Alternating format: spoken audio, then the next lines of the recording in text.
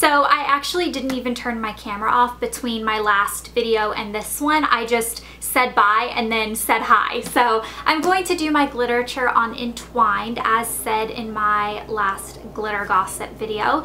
And this is a classic retelling of the fairy tale The 12 Dancing Princesses, and I had actually never read that fairy tale before reading this book. I was told that after the fact when I was tweeting about it, so I didn't have a comparison while I was reading it. I read this not knowing the basic premise of the story, so I didn't know what was going to happen. I didn't know the characters' personalities or anything like that, although I don't know how similar it is because I still haven't read the actual 12 Dancing Princesses fairy tale.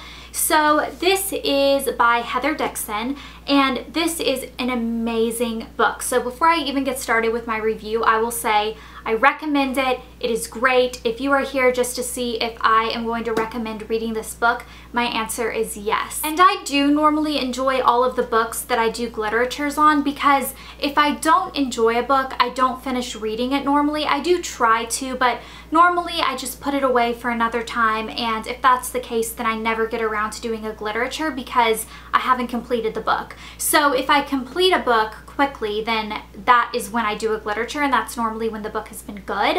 But I have enjoyed some books more than others within the books that I do Glitteratures on, and this one was like top of the list, one of the best ones I've read since doing my Glitterature series. But it is very different from the dystopian themed books that I've been doing a lot of Glitteratures on. I do think that it's aimed for a different reader than the typical reader of the dystopian themed books. Obviously you can like both books as I do, but this is for the true romantic fairy tale love story. It has a lot of magic. It has like actual magic. It reminded me a lot of Beauty and the Beast, and I actually thought that it had tie-ins with Beauty and the Beast because the castle that they live in is actually a magical castle. And they talk about having a magical tea set, which just reminded me of the tea set in Beauty and the Beast.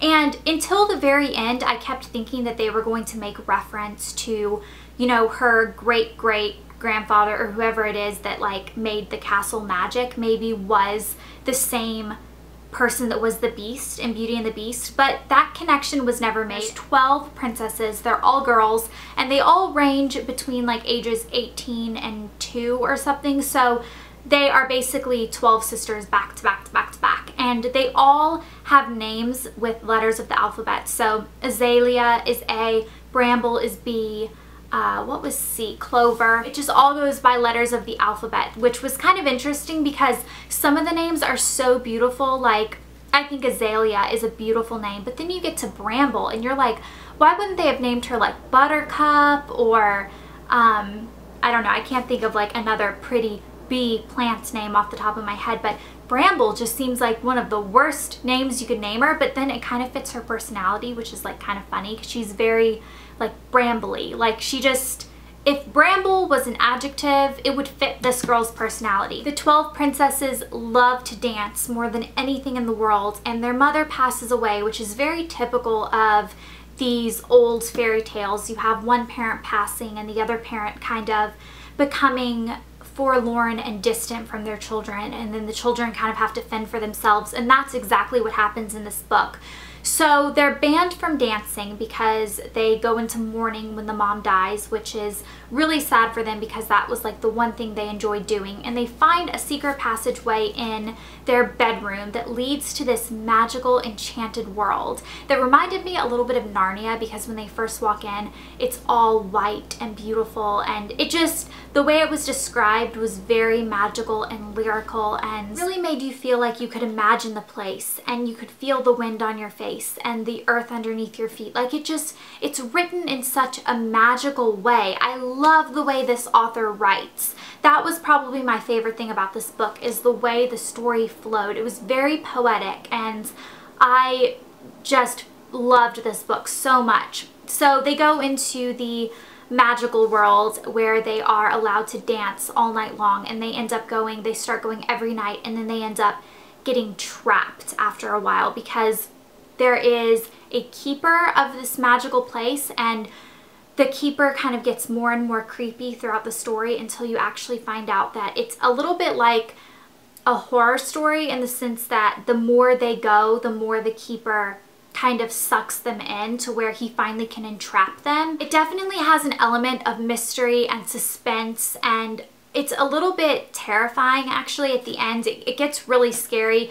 The author has a very vivid imagination with the I don't want to spoil it, but there's a scene where their mom kind of comes back, and it's very creepy, and I think this book actually would make a really great movie because it has very vivid scenes where you can definitely visualize it very clearly, and it was a really great story. So the girls' relationship is very sweet as well. The 12 sisters are very close. They share one room, and which is kind of crazy. Like, you think, oh my gosh, you're princesses, you live in a castle, why do you share a room? But then you find out like they kind of want to, because they're really close, and they're kind of like a little tribe of like princesses, and it makes me want 12 sisters, like, or 11 sisters. Like, I want to be Azalea. I want to be the oldest of 11 more sisters. I have 2, so my parents have 9 more to go. So get going, parents. I want 9 more sisters. It was a very enchanting story to read, and it has a happy ending, as fairy tales a lot of times do. And it was just a very pleasant story to get absorbed in and to imagine, and I really wish that it became actually more of a series, because I would totally be in love with reading more about Azalea's life. Hopefully maybe there will be a sequel, but it's not necessarily set up to where you expect a sequel. It's a very nice contained story within one book, where you don't read it expecting to have to read 9 more books after it or something. You know, you read it and then you've read like a nice story. So I definitely recommend it. I want a magic set of sugar tongs after reading this. I mean, the sugar tongs were actually like really grumpy in this story. I recommend it. If you've read this book, leave a comment below telling me what you think, and I'll see you guys later. Bye.